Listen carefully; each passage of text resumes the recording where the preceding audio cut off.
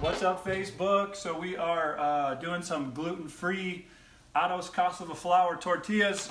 I'll revert and send you a link to the last blog I did, but I talked about cassava flour. It is made from the yucca plant, or the yucca root, 100% gluten-free, lectin-free. And so we have the dough here. I'm just going to give you a quick little rundown.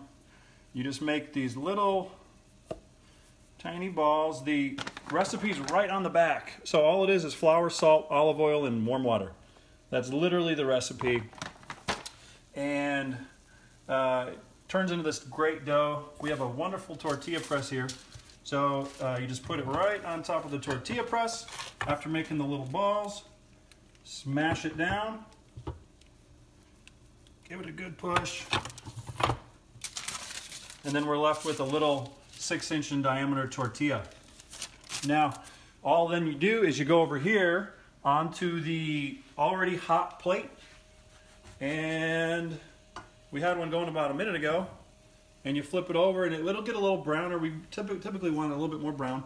But then it's perfect. And you pull it right off.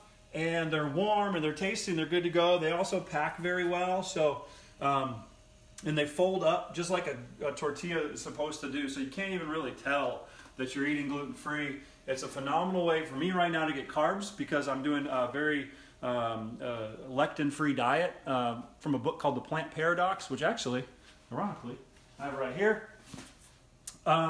Great new book on some great new science on lectins and how they create inflammation and gut bowel distress.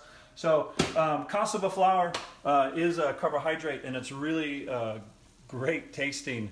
And so as you can see in the cast iron, we have our turkey, onions going, some good stuff. We're gonna make tortillas tonight.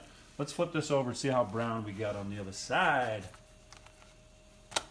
Yeah, so it gets a nice golden brown. Looks just like how a tortilla should. So that's it. That's Otto's cassava flour. Look up Otto's, actually I'll put a link on this. You guys have a link if you want to buy some Otto's cassava flour.